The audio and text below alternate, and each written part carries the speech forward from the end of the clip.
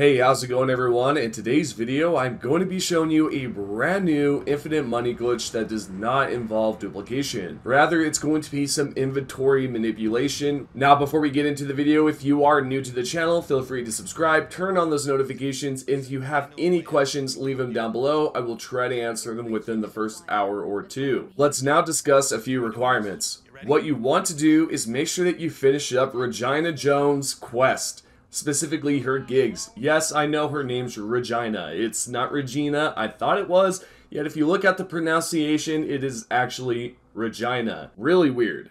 Really weird. Anyways, what we want to do is complete the last few gigs for her. For example, my last gig is going to be the concrete cage trap. If yours is something different, do not worry, just complete it, and then what you will want to do is open up the map. You will want to locate the fixer icon, hover over it, and if it is Jones, then you will see that it will say 22 out of 23, or possibly you may have already completed all of her gigs, and it should say 23 out of 23. For example, in this clip, I am 22 out of 23 quests. That is until I complete the concrete trap quest right now. What I will receive is a message or a call from Jones. What she will say is pretty typical. It's like, hey, you know, congratulations on the mission or the gig, thank you, contract close, and all that crap, right? What you want to do from there is pause the game and fast forward time 24 hours. The reason why we are going to be doing this is so that we can then get another message from Jones, and what it should consist of is last call, right there on the left side. Now, what you will also see is a message from Jones. So if you go to your journal and then go above it, which says messages, and then we scroll all the way down, we are going to find Jones. Now, I have quite a few messages here that I've yet to read. So what you were looking for is just Jones-messages. Then if you look right here, it's going to explain that, you know, hey, I have pretty much done giving you contracts. What I do have for you is an item within your stash. Make sure you visit your apartment and check it out. Then that's exactly what we are going to be doing. So we'll pause the map. We will look for V's apartment, which is located right here on the bottom left. And we are going to then choose this apartment. Fast travel there, and then once you are here, you can then travel towards the top portion of the apartment. We are going to go towards the right, and we are going to travel directly towards V's apartment. As you make your way there, you are going to then go into the stash. We are going to interact with it, and what you will notice is that there's an item there with an icon, specifically the exclamation mark. What this typically means is that it's either a undeletable item, or what it is a story item. It is pretty much an item that is given to you that you cannot sell. Yet, what we can do is head over towards the Second Amendment, because I'm going to show you something interesting. As you make your way there and you go into your inventory, you will try to sell this item. Yet what you will notice is that in your cyberware, it is nowhere to be found.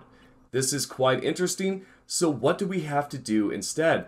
Well, if we pause the map and we open up the map, we can go towards the left side, change it to filter it out, and we are going to look for a Ripper dock specifically. There are a few nearby, so I'm going to go visit Victor. Let's go visit Vic, and let's go down, open up the door, open up this door, and then let's interact and choose the first option. We are going to then go to the nervous system, which is located right here, and you will notice that there's an icon above this. We are going to click the Z button, which is going to allow you to sell it. What you will notice is that the item remains there. Now, if you do this too fast, you may accidentally equip it, which is not bad at all, because what you can do is unequip it or equip an item to it, and this will then bring it back towards the inventory. You can then hit the Z button to sell, and then you can constantly do this until you are maxed out. What you will want to do, because eventually the vendor cap will go down, you can then pause the game, set the time forward about 24 hours, so that the vendor is officially reset. You can then sell some more items, or specifically the item that is in our inventory. And what's great about this is that you get to keep the item. It does not go away.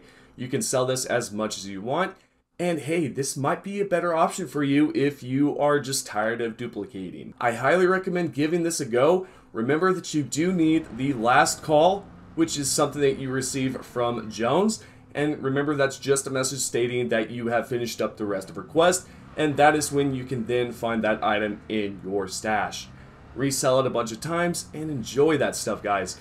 If you would like to check out my previous videos where I went over a few other different glitches such as the hypercritical, duplication, etc., even a great way to level up your athletics, check that out. Now, with all that information to the side, I just want to say I hope that you all are doing great. Thank you to everyone that is currently subscribed and is a member. And with that, I will see you all on the next video.